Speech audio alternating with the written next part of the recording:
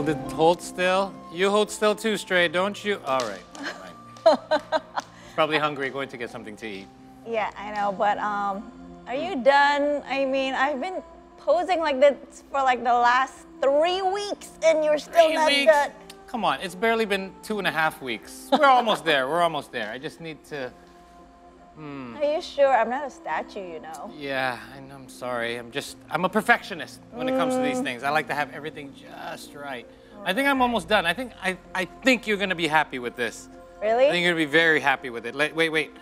I have to sign it. Oh, that means I can see. Hold on, I'm kind of curious. Oh. Perfect. What? What is that? It doesn't even look Beautiful. like me. Look at it. Look at that. I look like a man. Well, that's why I put the baby in there. Men can't get pregnant. But what do you think we need? I don't know. I need like someone who can give me like a real, yeah, you know. Okay, but that's definitely who not me. understand art. You know I'm a beginner when it comes to this. I was asking you to model for me so I could practice. It's not bad for a first try, but don't worry. Help is on the way. Okay. Yes, I do have friends in the art industry, you know. Of course. In fact, one of them is quite famous and legendary in his own right. Before we invite him in here, Yes. I'd like to introduce him to our viewers to get to know him a little bit better. Darmawan is the first Asian to become the main curator at Documenta, the world's largest contemporary art exhibition.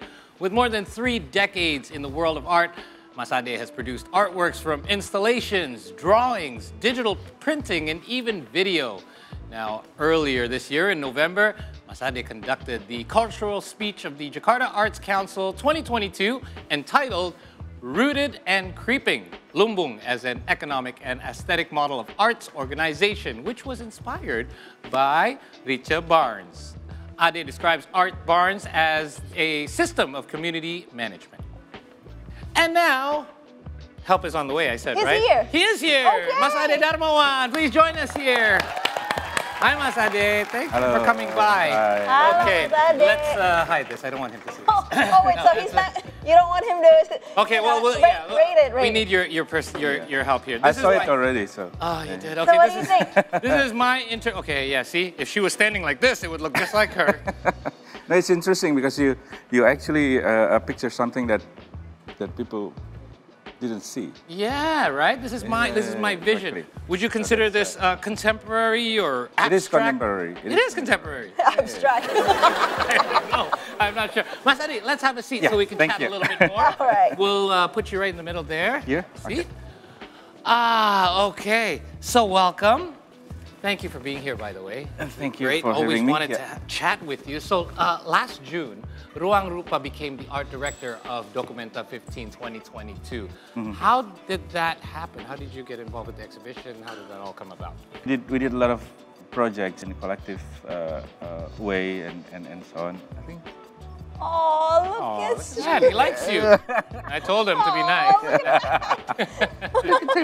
And we did a lot of projects in our space and also in the city, and also together collaboration with a lot of artists around the world. I think that actually what makes things attract people internationally. That firstly, and then also in the same time we did collaboration and collective practice since 22 years. Not many collectives have been survived and also constantly doing collective practice. Amazing. Now, Mas Ade, if we're talking about Documenta 15, it recorded a new history. So first curator from Asia, and for the first time ever, Documenta involved a curator from the Global South. That would be you. Now, so how do you feel, and can this be called a new chapter in Indonesian art? What do you think? Yes, of course. Like not only Indonesia, we might not represent Indonesia as such, even Global South, because it's, but like Documenta itself or like artwork itself is very America and Eurocentric. I would say so. Yeah. Right, like Yes. all the art history that we read, we studied. It's basically Now kids might know all the big names, European artists' names, but what about Indonesian, let's say? What about Southeast Asian artists? What about African artists? So artwork itself, it's very much American Eurocentric. Okay. And that's exactly what Documenta is all about as well. They started in '55, and every 5 years. Documenta is every 5 years. It's huge in one big city. Small city, sorry, but it's longer a big than event. the World Cup. The gap between them, right? Yeah, and it's always like all their artistic directors is always from the Western Hemisphere. Right. Okay. So only '92, I think, there's one artistic director from Africa, but after that, none of them is actually from Asia or even Indonesia. It's actually none of Indonesian artists ever been exhibited or invited as an artist, Okay. in Documenta ever. Okay. So this is Breakthrough, isn't it? Then? It's a breakthrough, and then also for I think like the whole world also see Indonesia and how the art practice here back home, and then also in the same time because we bring Lumbung, so Right. this idea, So again, like not only are we breaking through in recent years when it comes to music and films as well, now the world of art and fashion, and we've seen that happening as well over the past couple of years. Now, you mentioned Lumbung, so you brought this concept of Lumbung to Documenta. Can you tell us a little bit about it and how was it received? We're practicing Lumbung like Lumbung when I said Lumbung, like as Indonesian, right? Like we have pictures, Imagery, right? Imagery, Yeah. or even act, right? Or Right. attitude, Yes. or philosophy or ideas in our head, right? It's a collective, or common memories in our head. That Lumbung is actually collective, governed resources that be shared. Like everyone is actually having surplus or like having resources and then collecting in one pot or one time, and then collectively it's governed or shared. So, and we, as Ruangrupa, as also many collectives that struggles in Indonesia, we actually practicing that without calling our practice also this collective resources sharing is actually Lumbung, but we do that all the time. Like we do it like through our space, like we live in our space together, for example. We share our equipments, we share our ideas and so on. Right. So and then we bring that ideas further to have, like more conversation and sharing also about a similar practice as Lumbung.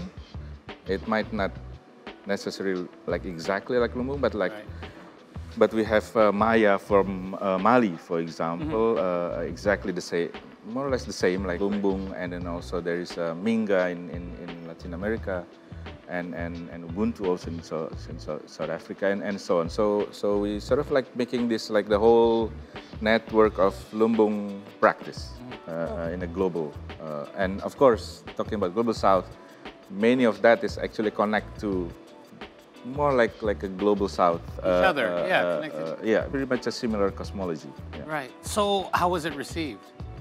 It's received very, very tense. Oh, really? In what way? Because people are really happy, of course, because it's like seeing in Europe, seeing sort of like there is a new model, like new way of working, and it's actually challenged also old way of working that people also already experience how it's actually extractive and exploitative, and very much centered, while we actually sort of like being more horizontal and non-hierarchical. So systematically, it's kind of like a crash between like two operating systems. All right, so as an artist, you often travel abroad for exhibition and other work. Are there typical Indonesian foods or objects that must be brought? And I'll be back one second, okay, while you answer that. Yeah. Oh, that's totally my family. My family, every time we need hot sauce everywhere we go. Mas Ade, what about this one? Does this have a special meaning for you? What is it? Gudeg. Gudeg. Okay, of course. Yeah. Good. Does that yes, bring of back course. any memories? Yeah, I was study like 5 years in Jogja. Right. In EC Jogja. So, yes, good. That's like when we, late at night and then go out and find like nice good. What else have you got? All You got right, a I got one more. Might be a little surprise for Mas Ade right here. surprise for me too. What is it? It's a drum. It's Stray's drum set. We decided to regift it to Mas Ade. Look at that. What's the story behind the Yeah. drums? Did you play drums? Are you a Yeah, I drummer? played You drum. still play? You play drums I play drum like as a hobby, or were you part of a collective? hobby, but yeah, play in a band, but not really serious. Like Right. like That's serious enough, being part of a band. How long did you do this for? Was this something you did on the side? I started play drum when I was like 13, 14. Beatles and so on, and like seeing my older brother playing music and then Right, so you have a musical side to you too then. That's very quite. I mean, like arts and music is very connected. very interconnected. Yeah. I mean, like many friends in Ruangrupa as well. You know, playing music, like a band like I don't know, maybe you know like White Shoes in the Couples Company, the Upstairs, Goodnight Electric. It's all sort of like a Part of the same, under one umbrella. yeah. Like they start in our space. Very much so. That's how in fact, I heard about Ruangrupa. So we're going to ask you a few more questions. This time we're going to ask you in a rapid style question.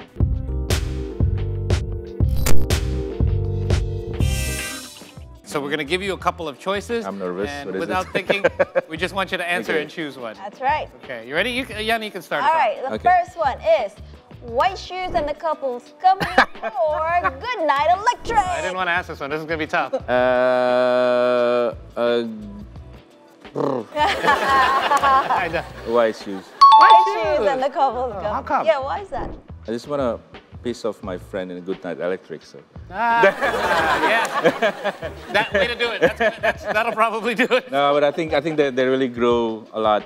They're both amazing. That's why I don't Yeah, know but what to choose. amazing. They grow. Is this question just like made it like a few seconds ago after I said White Shoes? No, it's just a coincidence. You like Okay. that, though, how everything just blends Oh, great. seamlessly. Interesting. All right, that's going to segue us into our next one. Okay, here we go. The Papa versus Tai Lalat. Which one? Aha, another Yeah. one to stump you on. Yeah. Ooh, Popo. Popo. Yeah. Okay. Any particular reason? The instant noodles are good, or Yeah, and not only I think he expanded into something else. You know, like evolved. evolvement. You know, like it can be also like really political also at the same time. That's also interesting. Yeah. Nice. Okay. Last one. Last One more. one, we have Agan Harahap versus Anton Ismail. Which one? Oh, this is hard. They're These both three great. are hard. All three of Wouldn't them. be a challenge if it was easy. Anton Ismail. Anton Ismail. Yeah. How come? I think I really respect his again maybe the same like with like my answer like Popo, you know, like they expand like their practice outside their Comfort zone. artistic comfort zone. Okay. You know, not only as an artist, you know, but also as providing space, like Anton like doing with Kelas Pagi, for example, like really I don't know, you know. Yes. Like this class pagi, you know, like really morning class, really early in the morning. Even there's a class pagi Papua, you know, like still Oh, very really? It active. is expanded? Yeah, I've heard of expanded. that a Also few in Jogja and so on. So it's really like I really respect it.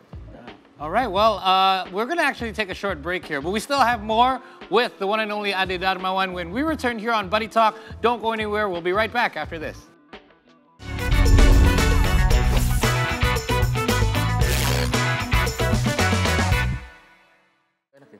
Welcome back to Buddy Talk, everyone. Hey, we're just talking about how comfortable Stray is. Very. Stray is an indicator usually of how nice our guests are. So Yep, the nicer that's they are, right. the more he cozies up to them. Or Look how at that. nice at the sofa. Yeah, it's my either you or my your... belly. So let's talk a little bit about your past. Let's take you all the way back to junior high. Your work, actually, you were a cartoonist at the time. Your work was published in a very popular media at the time, Kompas newspaper, at the time, those visualizations or cartoons made mock fun at the military. This is something that is often done. We often see, like I remember when I grew up, I used to read the daily paper, there'd always be some kind of artist rendition with a little bit of a political message. What was in your mind at the time? Because you were very young, junior high. I mean, that's not even high school age. Very gutsy. What made you, first of all, what triggered you to even want to create something like that, and what was the reason behind it? Yeah, it's that was 1988. So I was 88. So I was 14. Wow. Okay. I was 14, and it's like my father and my mom, like they arrived in Jakarta like 60s. Okay. Like many others families started struggles in Jakarta and so on. My father was a math teacher, so he actually taught me to draw, because math is a lot of, there is a lot of drawing. So he actually encouraged your artistic side. He's a good drawing. He's a good artist as well. I would have thought he would have wanted you to be an accountant. Okay, nice. Yeah, so he's actually, like, I learned a lot. But like this critiques towards authority already in the family conversation a lot, from my older brother, from my parents, and so on. Like they grew up in dealing with the new order regime and so on. So it's coming from there, like really early. Like growing up as a young child, then you were very aware of what was going on around you. Yeah. Yeah. Because that's rare at the time. Nowadays, if a 12-year-old knows a lot of info, probably they're looking on social media. But at that time, it had to be kind of embedded within you from your family. Yeah, I read a lot, and that's also in the family. Like books and so on. Like I start to draw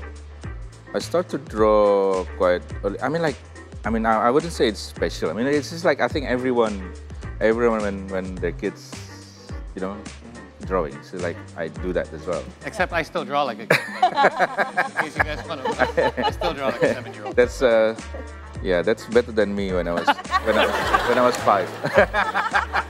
Yay! Bring those and we'll compare them anyway. Go ahead. So yeah, it's but they encourage me a lot. That's nice. Yeah, maybe because I'm the last kid in the family. Oh, you were the youngest. The youngest. That's why my name is Ade.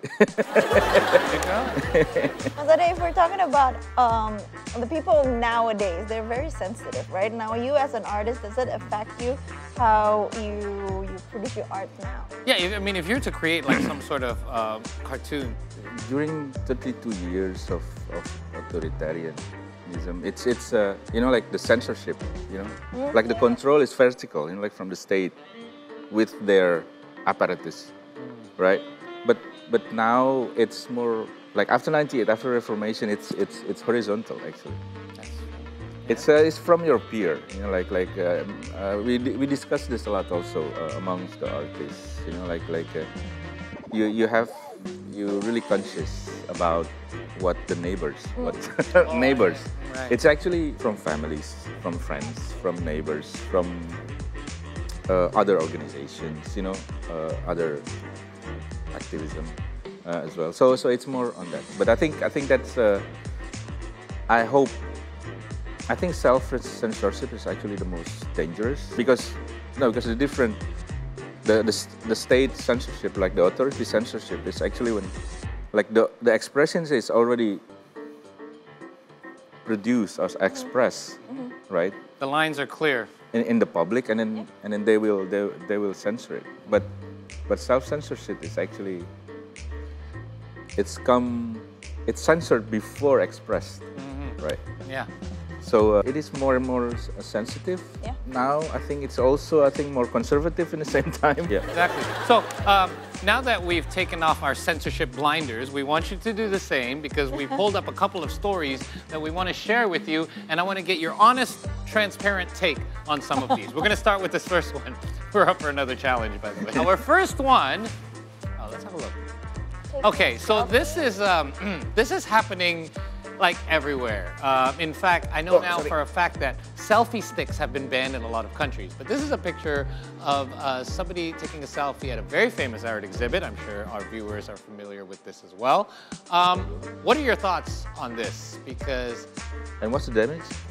I'm not sure about the damage in this particular incident, but there obviously have been people at the expense of them getting a cool selfie with their friends. Yeah. You know, perhaps doing something they shouldn't be, or kind of invading the art space to get what they want, to get that money shot for Instagram. Right? Because you can't touch anything. Yeah, or being behind the barriers, anything like that. What's your take on this? Because everybody wants to get a good selfie these days. Yeah. It's tough actually, because more and more art events, as far as I know as well, you know, like even using this selfie craze, what do you call it? Yeah, phenomenon. Yeah, the phenomenon into their sort of like consideration into how they show their work. Yeah. It's become sort of like an attraction towards for audience as well. I think that's yeah. I'm not against it. I mean just like I did Jakarta Biennale as well, few editions before 2017 or 15, I remember, and that's sort of like the growing of the selfie. That's when it started, yeah. Around that time. But in that time we tried to sift those phenomena into more like, so we ask actually audience not only taking pictures but also comment. So sort of like transform that energy into appreciation rather than, you know, like being centered. And then the art itself, you know, like I don't think they really care about what is it, but right. I think that's also a task of like the events or like event organizer or producers, you know, like change that energy into something more. Because it's there. Yeah. It's there. Like people come and they really. Perhaps like have a panel instead and open it up for questions. Yeah, or something. We ask actually, you know, like if there's a selfies or like there's pictures of artworks and you know, like just like give a simple comment. So and then it, like the discussion in public space or like in public realm is more interesting rather than only. Just a selfie. Yeah. Exactly. Instead of just saying, hey, it's this exhibition with the black dots everyone has on their Instagram. I got to get one too. Yes, you can get one, but know your boundaries. Everyone. Okay, so we're almost out of time here. So we've got one more question that we want to know. You obviously have a lot of experience, not only in the art industry, but the art industry in Indonesia as well as internationally. Would you be interested if I one day became president and I asked you to become Director General of Culture in Indonesia? Will you become a president? Oh my God, dare to dream. Who knows, right? Oh, what's the question? Would you want to be a Director General of Culture? Would you want to have a position like that? I mean, obviously, you can implement changes, you can help the art industry as well, but that involves taking on a whole different role than what you've been doing. I don't know. I don't think so. I mean, I don't think government will be a good or suitable system. Not for you, huh? For a person. Yeah. Or like in my head. I mean, like I love people. I don't think I think I'm not interested in that kind of system or structure. Yeah. That's okay, because I don't think Indonesia is ready for me to become president. Mas Ade, thank you so much for your time. Thank you so much, Paul. Really, it's been great talking to you. Thank you. Appreciate you Great, stopping by. great having me. Can I have this? Please feel free to bring him home if you can pick him up. If you can pick him up, he's yours. It's like Thor's hammer. Anyway, on behalf of Mas Ade Darmawan, thank you so much for tuning into this episode of Buddy Talk. And Yani, thank you so much for being my model for 3 long weeks. No problem. You must be very aching and sore. Thank you to Stray, and thank you to all of the entire production crew here at Buddy Talk. Don't forget to tune in every Saturday and Sunday night here on See Today for a new episode of Buddy Talk every weekend. My name is Paul Palelli, signing off for now. We'll see you next time. Bye-bye.